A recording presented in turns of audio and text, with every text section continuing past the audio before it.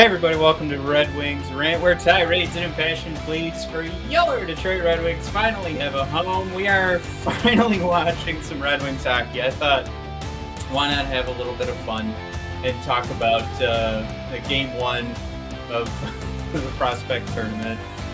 I had a lot of fun watching it. I know we're supposed to watch these and pull back, tell ourselves not to get excited, but there are so many things to have fun with in this game. Just to start though, let me remind you guys, I do want to turn this into something bigger. So if you guys do have the time, head on over to Apple Podcasts and find Red Wings Rant. Give it subscribe, rate and review. 5 stars goes the longest way to help us. Of course, you're watching on YouTube, so subscribing to the channel helps us get found. Of course, always set the notifications so you guys don't miss anything. If I decide to do a surprise live, and I want to hear from everybody and hear what you guys think, make sure that everybody else had as much fun as I did, because I don't want to feel alone here. But yeah, those are the 2 best ways to help out the brothers discussion and Red Wings Rant. So if you guys do have the time, again, like I said, those ratings, the reviews, the subscriptions do us all the good. So let's have some fun, right? I said I titled this let's overthink it, right? Let's have fun. Let's go too deep into our excitement, because I only want to do this for a little bit. And I was too jittery and had too much fun watching Lucas, Raymond, and Berggren and Tyutyayev. Holy shit! I hope if anybody's watching, please, your hot takes of whatever happened tonight. Those first 2 periods for Bratstrom, I'd have to say anything before that injury. The kid, he looked good. I know we had the one post-to-post save that he had to get over and push himself, and that looked great. But having some discussions on Twitter, I think clearly post-injury, that's where things started to break down for Bratstrom. So I'm going to judge him pre-injury. I'm going to say, and again, based on some conversations on Twitter, I'm going to give the nod to Katie Lady. If you guys want to go find her, it could be Caddy Lady, but find her on Twitter. She's the one that was smart enough to say, you know what, this is probably all conditioning. This is first game, kind of, going post to post and trying to make those saves. And also, Bratstrom was pretty mobile in net too. So I would say that's probably what's going on here. I don't know if we have to worry too much, but a little bit of liquids and some good stretching, and we'll probably see Bratstrom again. But yeah, again pre going down. That's how I'm going to judge him here. Tristan, glad to see you're here. Kirill Tyutyayev goes brr. I love this too. Absolutely disgusting goal he had on his second. Now, Tristan, tell me this. Everybody was calling him the Little Russian. Clearly, somebody got to him and told him that, because that second goal was not scored by a Little Russian. That was a kid who was like, I'm gonna head to the crease like I'm 6'6", like I'm Victor Hedman size, and just destroying here. I love that goal. That was fantastic. I really thought if you came away from this and were impressed with just if you had to pick somebody you were most impressed with, I'm not going to be mad at you for picking Tyutyayev in any way, shape, or form. There are folks on social media who are trying to bring us all down and tell us it's just a prospect tournament. But I mean, these kids got to stand out. And I bring it up all the time on the podcast, and I brought it up on the last episode with like Giovanni Smith. And you look at his points per 60, and you go, well, you're not gonna judge Giovanni Smith by his points per 60, because that's not why he's on a team. But what you do is you say he had all that ice time and he took advantage of it, and he used it and tried to stay on the teams, keep a roster spot, keep making the big bucks instead of that minor league hockey money. That's what's important. And Tyutyayev today came in and, joking aside about how small he is, I like some of the thoughts on Twitter where, we haven't seen him yet. Nobody's seen him. He's just come out of nowhere. And for him to do this and to kind of have a coming out party, I think is fantastic. Jonathan, thank you for giving me the top players: Pearson, Bratstrom, Berggren, Veleno, Raymond. I I like this list, Jonathan. Oh, you got Toots as 6. I again, solid list here. I really liked Pearson's first period. I thought he looked super solid. Bratstrom again, like I said, solid before that injury, and that really seemed to take him out. Berggren's the one though I haven't really mentioned yet, and for me, I tweeted out just a little bit ago. He looks fantastic in any spot on the ice, right? He looks completely aware of what's going on, and I think one of the things like would be super reasonable for us to kind of hold back or pull back on Berggren with his amazing performance in the SHL last year is transitioning to North America. And I think the point of me saying that wherever he was on the ice, he looked like he was where he was supposed to be is at least to the notion that he has to make that major adjustment from 2 different games and the size of the game as well. I think that just says that he's transitioned. I guess whatever the preparation was to get going, he didn't have to like knock any rust off, right? I don't want to say after one prospect tournament game, but of course, like I said, this little recording is titled "Let's Overthink It." But, you don't want to say after one prospect tournament game that this guy looks like a Hall of Famer or anything like that. But with the little things and the fact that he was creating his turnovers, he was creating some amazing passing plays. Again, completely aware where everybody was on the ice. The things that you could have been worried about with Berggren and transitioning his game over here, it didn't feel like a thing. It felt like everything looked pretty solid. And I guess point being, and I wish I could get you guys in on here so I wasn't just talking to the camera, because I keep trying to look over at the comments, making sure I'm not missing anything. But yeah, I guess just now that you're forced to hear my thoughts, this is the final thought on Berggren. If we were worried about what that transition would look like, and he plays like this for another couple of games and looks pretty well through training camp and in preseason, and it looks like this, how do you keep him off the opening night roster? I mean, that's where I'm at right now. I already pegged him as not a lock for the opening night roster, but was going to be one of our bubble guys, the strong consideration. And it's not like this team is supposed to be sniffing the playoffs this year. So there's a lot of space for him to fit. I'm really happy with what I saw out of Berggren. Now I got to throw out there too, Tristan's bringing up Wyatt Newpower. Tristan was the one who got me excited about Wyatt Newpower, so I'm glad you're bringing him up.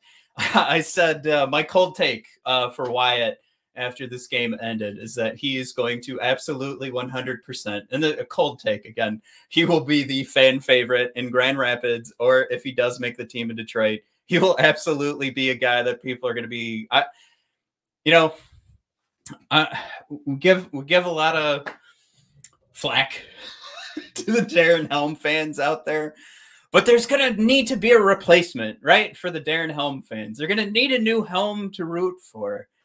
Not to say that, you say that making fun of the Darren Helm fans. I think Wyatt obviously is not going to be in that same vein where we're looking back at the good old days, and that's why we still loved Darren Helm.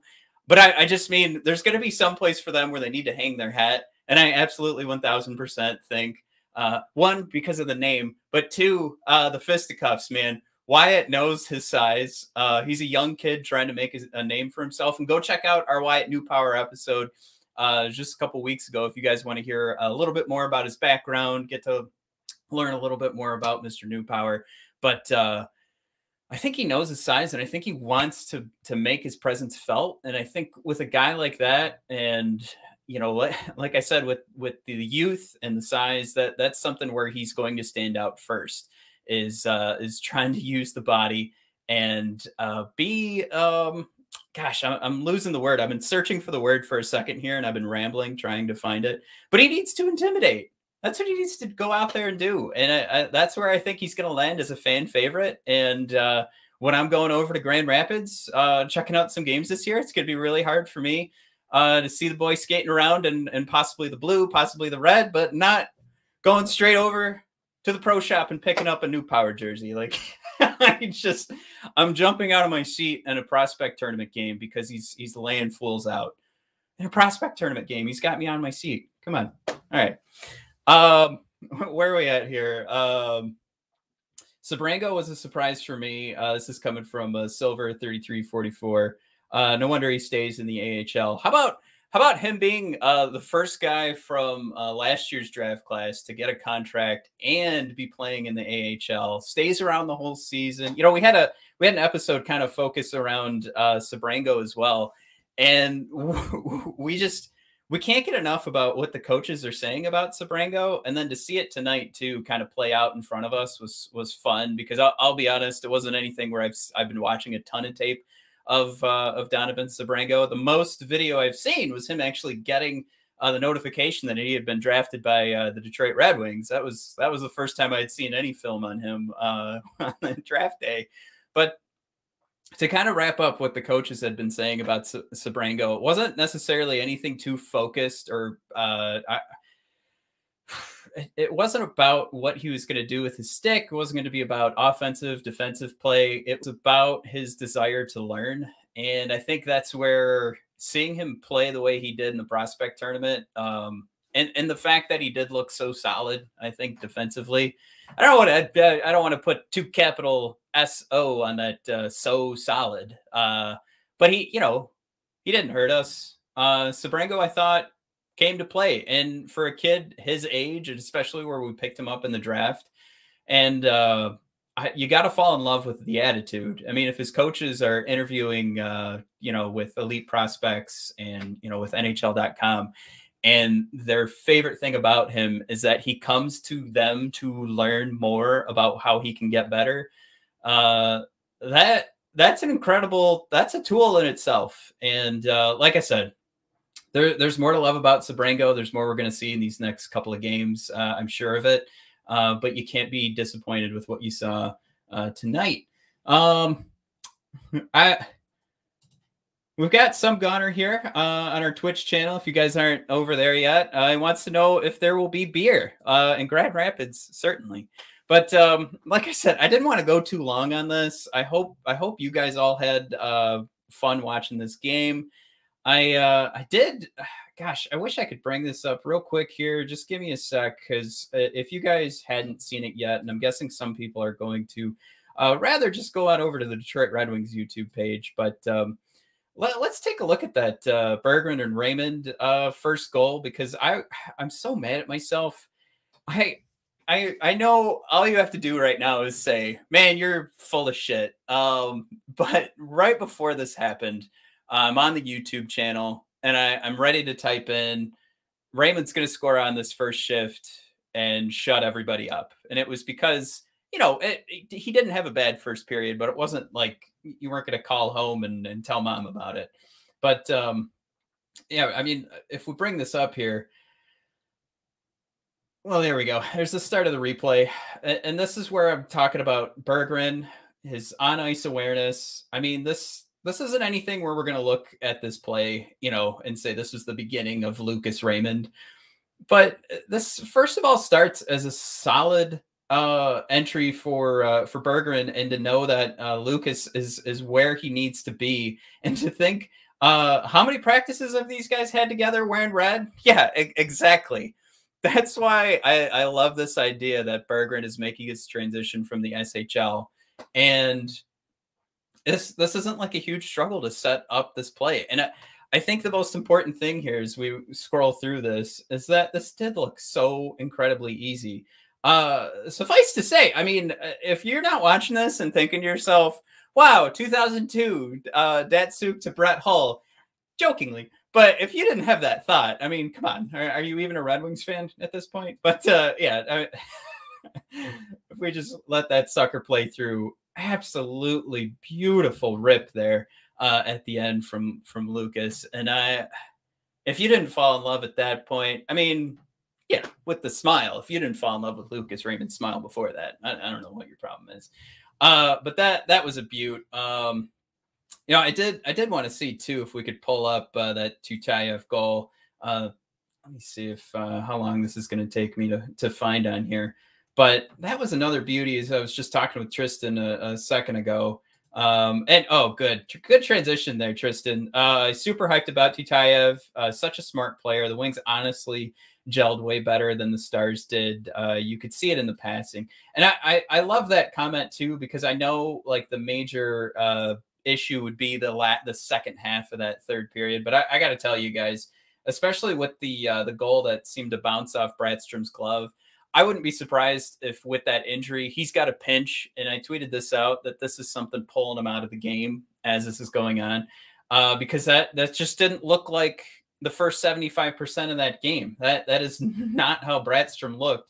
And it really just kind of, I would say maybe not ballooned on him, but it really got out of hand fast. If we could steal from Anchorman for a second here, but I feel like that right there is something to point to, is that this really could have been a game that looked way out of hand, and just because of that injury again, and that's where I'm landing right now with Bradstrom is why this did look closer than really I was pegging it. But here we go. I think with how much trouble I'm having right now pulling all these up, this will probably be the last replay I pull up. Here's the thrill. The thrill, of course, being Kirill Tyutyayev coming in hot. And this is what we were talking about right at the start of the recording here, was that Kirill got notice of how many people were calling him the small Russian, because this is all about the body. And if this kid is really going in like this, and I think we had Horkoff talking about it before this game started. If you guys watch the feed on YouTube, Kirill's the guy that he was most excited about. And of course, Horkoff on the scouting team director, he couldn't stop talking about Kirill. And it was kind of one of those things where it was like, all right, well, I'm going to look out for a guy who's fast, and you're going to look for a guy who's not making a ton of mistakes, because that's where Horkoff's head was at. But it would probably behoove Horkoff to go into those interviews and say, yeah, watch out for Kirill, because he's going to get pissed off somewhere in the second period and just completely use his 5'9" body to earn a goal. And like I said, I'm probably slowing this down too much here, as I said before. But I mean, look at this kid, man. If you're not excited about this after one game, and like I said, I do want this to be sort of short. I'm glad that you guys are here commenting here, because I got another comment from Jonathan. Thoughts on whether Bradstrom should have left the ice after the minor injury? And I said this on Twitter. You guys can follow us at BOD Hockey. I absolutely don't understand why he wasn't taken out, considering that this is just the prospect tournament. And I think, we saw Bradstrom finish the game. So a minor injury is pegging it pretty well. But we've got Sebastian Cossa waiting on the bench. And I as much as we were excited for Bradstrom's 75% in that game, I think we were much more excited to see Sebastian Cossa. And, it does make sense that he doesn't go in starting the first game of this prospect tournament for the Red Wings. But test him out. I don't know. If that was sort of like, a protective decision, by the Red Wings coaching staff to make sure Cossa, really was absorbing the game from where he was sitting, I could eat that up, I guess. But for Bradstrom's safety is kind of where my head's at. Is you do have somebody that nobody's going to argue if you put him in, and I'm pointing at Sebastian Cossa, who's obviously right behind me. Nobody's going to argue that. We're all going to be more excited. And if anything, again, keep Bradstrom a little bit safer. If he's pulling something, or there's some sort of pinch going on in a bad area, and it's game one and it's a prospect tournament, just get him out of there. Give him some water. massage it, stretch it, get him feeling better, put him in the next game. But to me, that is probably the best question I think anybody could throw out there, Jonathan. I completely agree. If you were leading the witness, that Bradstrom probably should have just come out for safety's sake. Soap dish, $9.99. Best player on the ice was Pearson. I was absolutely ready to say that after the first period. Silver, 33-44. I'd argue it'd be a toss-up between Pearson and Veleno. I was floored with Berggren. I know again, I'm really floored with it just by the sake of him making that transition. And we were super, I guess, cautious to get too excited about him coming over because he does have to make that transition to the North American game. But I was just super impressed with the fact that when he was on the ice, he never looked lost. He knew where he needed to be. He was completely aware of everybody, which you, again, would say would be one of the major obstacles for a player making that transition. It's not like he's going to forget how to skate. He will remember how to shoot. He will remember how to pass, but he's got to know where everybody is. He's got to know that he can make the shot. He's got to know that those guys are there to get the pass. They got to know that he's got to know that they're open for the pass. He's got to know that he can make those zone entries and have the space to throw it over to Lucas Raymond. And none of that seemed like an issue for him. So like I said earlier, I'm again, I might look like a doofus, after the second prospect game, and he turns the puck over 18 times and falls flat on his face, gets an own goal, and I look like an idiot. But I'm sitting here right now, I'm ready to go. Berggren in the lineup, fired up, and especially on the power play. Holy crap! How terrible has our power play been for a couple of years? I'd probably just put Lucas Raymond on the team just to make this power play look better. All right. What do we got here? KT79 dominated. We've got Soap Dish back. Chase was better defensively. He was physical, played both special teams. Was good in the dot and had at least 2 points. Yeah, you can't argue with Chase. Absolutely. I did actually see on Ice Hockey Gifts, if you guys are following them on Twitter. I mean, if you're watching this, you probably 100% of the people watching this or have already been following Ice Hockey Gifts. They did point out that Berggren did not play on the penalty kill. And I know you're talking about Chase, and here I am transitioning into Berggren. Sorry about that. So dish. But Berggren was actually playing on the PK. Didn't play on the PK over in the SHL.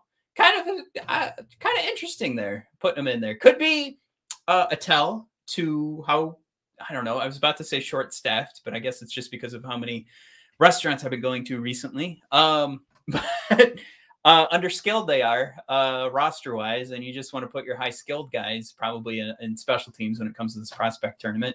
But to bring it back around to Chase, like I said, and another thing too is I did have Chase penned in. I wasn't going to say penciled in. I had him penned in to my roster for the upcoming season. So it was one of those things with Chase Pearson and Joe Veleno. And I see Chase as sort of on that bubble on the fringe, gets some games, not necessarily starting, from game one, but he's going to be one of the skaters that's probably watching from the press box for most of the season or most of the start of the season, but could certainly earn his way in there. But that was another guy where for Chase, I was excited to just see him play a solid game. And the same thing with Joe Veleno, because I do just see them as Detroit Red Wings at this point. I think Chase deserves that opportunity sitting in Grand Rapids for as long as he has. We talked about it a couple of weeks ago with Chase. I mean, this is a kid that exists because the Atlanta Thrashers were a hockey team, right? Like we always we make fun of the Arizona Coyotes. Like, what are we doing in Arizona? Of course, the Thrashers used to be that team, but Chase wouldn't be a hockey player if it wasn't for the Atlanta Thrashers and him growing up as a fan. So just for that sake alone, I want to see this come to fruition so that we have a kid from Atlanta, from the Thrashers fandom, so to speak, become an NHLer. Something has to come from that. And if the entire Atlanta Thrashers franchise only exists so that we can get Chase Pearson on the Detroit Red Wings for a game. Isn't it all worth it? All right. Joking aside, yeah, and here we are, both great regardless. Felt like tonight Chase was noticeable in every facet of the game. Joe is also quieter out there, not in a bad way, just not flashy. And you know, that's actually a great point to bring up there, Soap Dish, because I would probably have told you before. That was something I'm standing on. I didn't just rip ass right there. Probably didn't even get picked up on the mic. I would have said Veleno's game would be quieter. So I think if this is something where we're seeing Veleno play like Veleno and there's no stakes, and to say he plays a quiet game and still scores a goal, again, he probably should be in a prospect tournament, right? That's gravy for me. You want to see him in mid-season form. So I like you said there, you're not saying it in a bad way. So I absolutely think that's a great thing to point out, because Joe Veleno is playing Joe Veleno hockey. And for any hockey player that's out there, any sport, you know what, any job, if you're not doing that's where the failings start to happen. I don't know if I want to start being Mr. Philosopher here, but yeah, the second that you start to try to do somebody else's game, and if we bring it back to hockey, you know, you're letting somebody else control what your strategy should be, what your game plan was going in. And these coaches are fully aware of what Joe Veleno does best and how he looks his best. So when you see Joe Veleno being Joe Veleno, I guess the final point is thumbs up all around. Okay. I gotta go. I still got a little guy that I got to make sure he gets to bed, because he just woke. He slept through the entire Red Wings game. What a little saint. Let me watch the whole thing. And now he's been up and down. I can hear him. So everybody, thanks for tuning in. We'll be going live hopefully Sunday morning to talk about the next prospect game. I'll be live with my brother. And then, yeah, that's our regular schedule. And like I mentioned earlier, if you guys could go to Apple Podcasts, give us the subscription, rate and review if you are using Apple Podcasts. I feel like that's a problem I keep running into. That helps us out on the podcast side. Here on YouTube, just go ahead and give us a subscription. Same game on Twitch. And shoot, I enjoyed having this conversation. I hope I can see you guys. Like I said, we're going to be at the Red Wings game on October 14th. So if you guys find us, because I'm going to try and wear a Red Wings Rant t-shirt. I'm going to have some t-shirts to hand out just for funsies.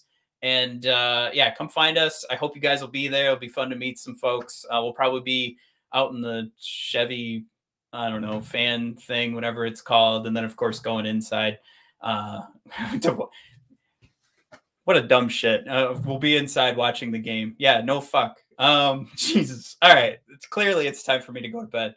Thanks for tuning in, guys. We'll see you Sunday morning. This was a blast. Hopefully we can do more post-game stuff, because I like getting your input. This is fun. All right. Have a good one, guys.